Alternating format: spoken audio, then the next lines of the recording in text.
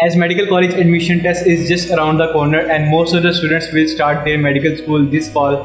First of all, congratulations to all of those who made it to medical school. It was really the hardest part. Sustaining and graduating from medical school is a bit easier. I just wanted to take a moment and share some insight and things I wish I knew before I starting my medical school. 5 years of medical school is a lot. You get a lot of experience, meet new and diverse people, learn new things and interact with a lot of patients, and this whole process changes you as a person. My name is Zerak. I'm a junior doctor from Pakistan, and in this video I'll share with you some things which I wish I knew before I started my medical school, or I wish someone told me before that. Let's get into it.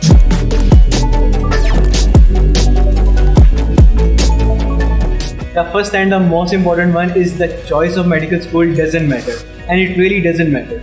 There are some realistic factors which really determine the importance of one medical school over other, like the benefits and facilities available in the attached hospital to that medical school.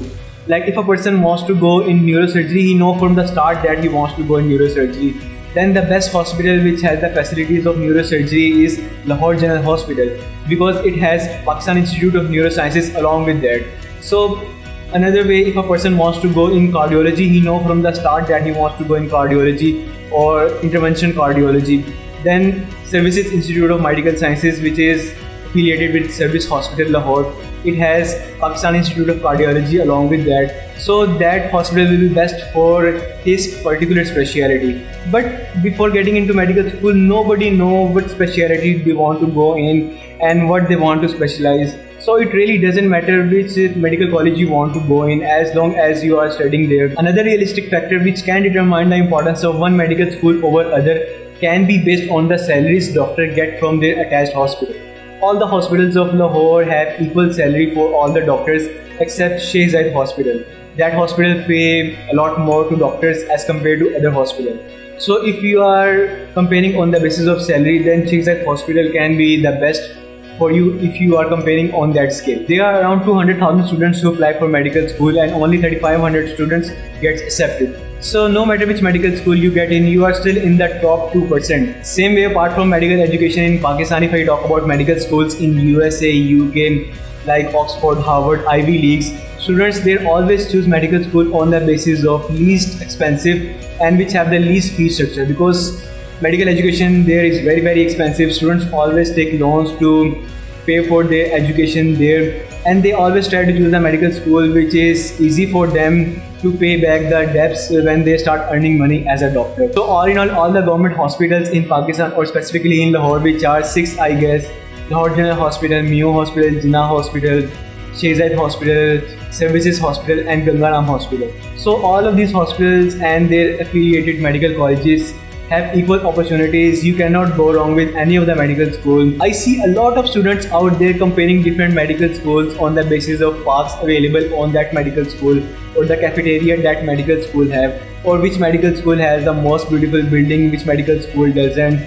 All of these are just secondary things, not primary things. At the end of the day, you are just going for education, and after completing your MBBS degree, you will start doing practice as a doctor. You will not take the building or the cafeteria or the ground to your home. You are just going there for education. In a nutshell, the best medical school is really the one you got admitted in. End of story. The second one is there is a lot of self-study involved in medical school. Before getting into medical school, you may be studying in a particular academy or a college. There they give you proper schedule to follow, different chapters they will going to teach you in a particular time period, and all of that thing is organized. But getting into medical school is completely different. There is no one there to spoon feed you, make schedules for you. You have to find out yourself. First of all, you have to find out how you will going to study, because there is a lot of content out there. And in medical school, the difficult part is to manage the content, because there is so much content out there. You have to really study smart, not hard. And the previous methods you are studying all over the years, cramming and all of that stuff will not work here. So you really have to find out which study technique you will be going to follow. Either you are a visual learner type of person, or you are a kinesthetic learner. You really have to find out yourself. You have to devise your strategies. So this part of the thing is really the hardest part. You have to really find out the way you will going to study medicine the rest of your life. There will be countless exams in your medical school journey.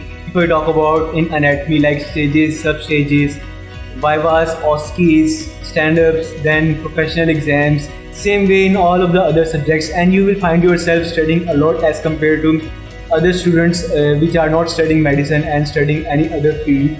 You will sometimes find yourself a lone wolf, like you are studying all the times when you are having back-to-back exams, or when you are having crop season where you have to study like 12 hours or 14 hours on daily basis. So there is a lot of self-study involved in it, which is not a glorious side of medicine, and most of the people don't show it, but you have to find out that it will be a part of your life afterwards, after getting into medical school, and you have to accept it and understand it and cope with it. Getting into medical school is really like you are marrying the profession of medicine, and in medicine studying is just an integral part of it. So after some time you will get used to it. You may be having exam the next day, but you are perfectly normal, not taking any tension, because you are just used to it. It is your new normal of getting and doing exams again and again. Medicine is really a lifelong learning, as latest research come again and again, and you have to cope up with that. So after some time you will get used to it. It will be your new normal to study for longer hours and going through a lot of exams. You will get used to it. The third one is you will have time outside of medicine in medical school. There is a general misconception that medical students and doctors study all the time. They don't have time for anything else. When students post pictures of having bundles of books in front of them, and when they glamorize that they study a lot, which is not completely true all the time. You will have time outside of medicine. There will be some days when you study a lot, but again there are some days when you are not studying, when you are having vacations and when you are having free time. So it is always a combination of a lot of work, then free days, a lot of free days, then a lot of work. It is not a streamlined process, it is not a straight road. It is a road of having a lot of turns and twists. All the medical schools have different societies for different extracurricular activities, like debating society for debates, arts and photography society for arts and photography, dramatic society for dramatics, music society for music. So you can take part in all of those extracurricular activities and hobbies and polish your personality.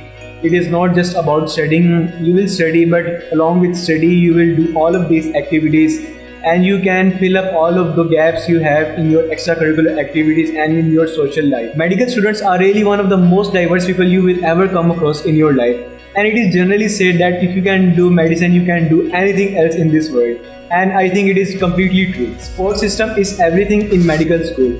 Pursuing a career in medicine is a long and tiring journey, and most of the time you will find yourself studying for longer hours, studying for back-to-back exams. Sometimes you have to skip a wedding because you have an exam the next day. So all of these factors make a person sad, depresses him, because all of these things are against nature, which is completely true. So you have to have a support system in the form of your friends which are completely honest with you to deal with all of these stressors, who continuously motivates you to push harder and harder for different difficulties, for different exams again and again, so you can be the best version of yourself. It is generally said that a person is an average of the 5 people he surrounds himself with. So you really have to make good friends who continuously motivates you and work as a support system all of these years. You really have to look at those people who are with you in all of this journey, and not those people who are not in this journey. Because most of the time we fell into the trap that this person was my class fellow in my high school, he graduated, he started his job, he started his family, and on the other hand, when you are pursuing your career in medicine, which is a long and tiring journey, and it really requires a lot of time, and like in your 25-26 years you are studying medicine and pursuing your career in specialization, all of that stuff, which is a bit slower as compared to other professions. So you just have to be patient in it. You just have to remind yourself that if New York is 3 hours ahead of Los Angeles, it doesn't make Los Angeles slower. Everyone is working on their own pace. So all of this stuff really helps you when you have a support system to deal with the depression and different stresses you came across in medical school. And the final one is, medical school is not that hard. Most of the people make up their mind that medical school is very tough. It is very difficult to become a doctor.